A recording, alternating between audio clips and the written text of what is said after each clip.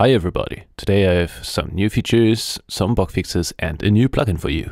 So let's first see the new features, and this is about the multi-band processor series 2, and here now we have an on and off switch for the mid, side and output stage for each band. And I was asked to deliver an output per band, so now we have this in the output mapping. So as you can see, here's the main output of the plugin, and then we have band 1 and band 2 and band 3 and so on. Then there was the request for sidechain per band, but I must confess that this is very tricky and difficult. But I keep that in my mind, maybe in future I make that. Then there were some bug fixes, so these attack knobs here in the envelope shapers weren't working, but now they are working. And there were issues with flipping the bands. If you hold Alt, you want to flip all together, and that didn't work. That's solved now. And now I tested everything, and I hope I didn't break anything. And there are more improvements to come for all the plugins, but I think that update will come next time. So now let's get to the new plugin, and this is the Tukan Studios Tukanoplex Tape Echo Series 2. So yes, that's a tape echo. Let's hear how it sounds.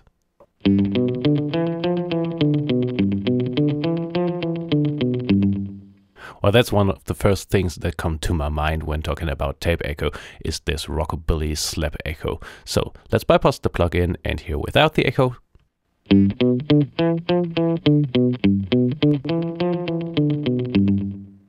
And maybe for this song, this could be correct, or it needs to be slower so it gets a little swing to it. Let's say a 170 milliseconds.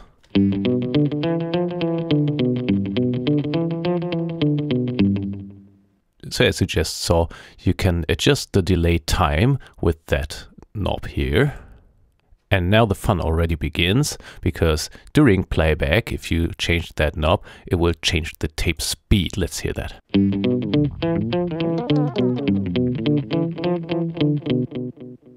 So that's just like the behavior of the original units.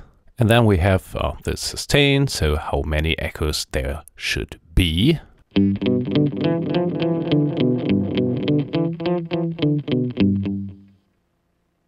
Then there is a drive setting for the echoes. So imagine having an old tape machine for producing these echoes. There could be a lot of overdrive and distortion kinds in it, so you can dial that in there. Then of course we have the echo mix. So this is only direct signal, this is only the echoes, and this is the mix of the two. And here we have an equalizer for the echo feedback chain. So that's not simply an equalizer for the whole plugin, but for the feedback chain. This means if I turn down the treble, it will lose treble per echo. So it will get dull and dull and dull and dull. Let's hear a bit of that. Could sound like this, or if I turn that up, it will add treble and treble and treble. Maybe a bit more.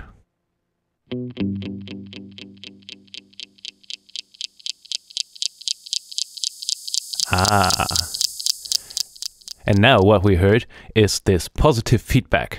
Some of you might know that the tape echo machines were especially famous for this positive feedback loop. So you're feeding back more than you're dampening in the playback. This way you get delays that will never end and that will overdrive the circuit of the tape machine itself. And in this plugin, this can be done with the equalizers, because you're giving positive feedback as you turn these knobs to the right.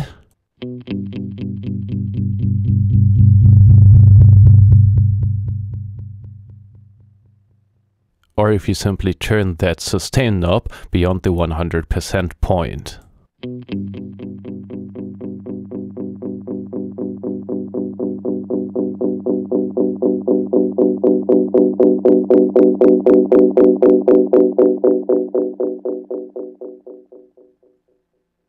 And with that you can have some fun when you then use the delay time adjustment to make funny sounds there. Let's hear that.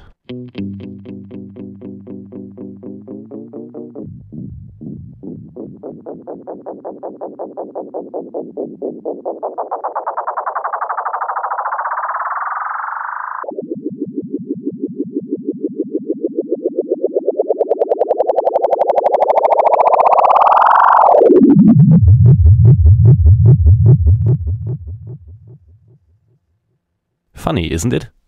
Then we have two switches. The one is the tape switch, so you can select which kind of tape is in the plugin. So this is a brand new tape loop for the tape delay. This is an okay tape loop, and this is a used tape loop. Imagine you had long recording sessions and didn't have the time to change the tape inside the machine, or if you're just lazy. The other one is the direct switch. So usually you hear the direct signal clean without being affected of the tape or this plugin. But if you want to simulate that the original sound already came from the tape, you can switch that to tape. And by the way, the underlying tape algorithms are the same as in the Tukan tape machine series 2.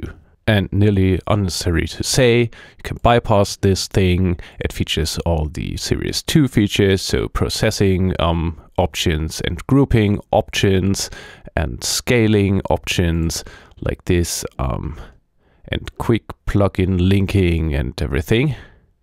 And here where you can read out the delay time, you can click and use tempo synced delay times. So let's try this with another example.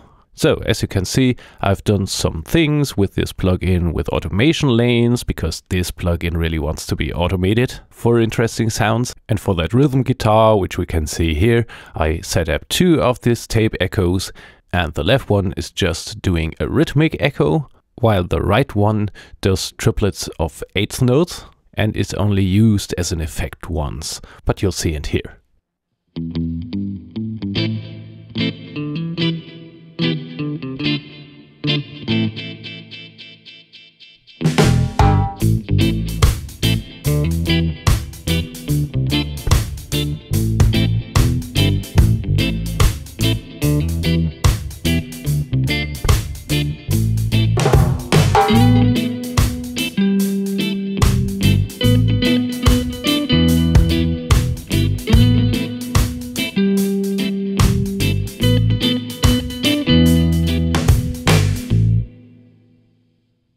So let's take a look at the mixer. And here we can see that I have 2 units of the plugin on the rhythm guitar. And for the low melody and the high melody, I have this set up as well. So we can see what's doing when the melody comes in.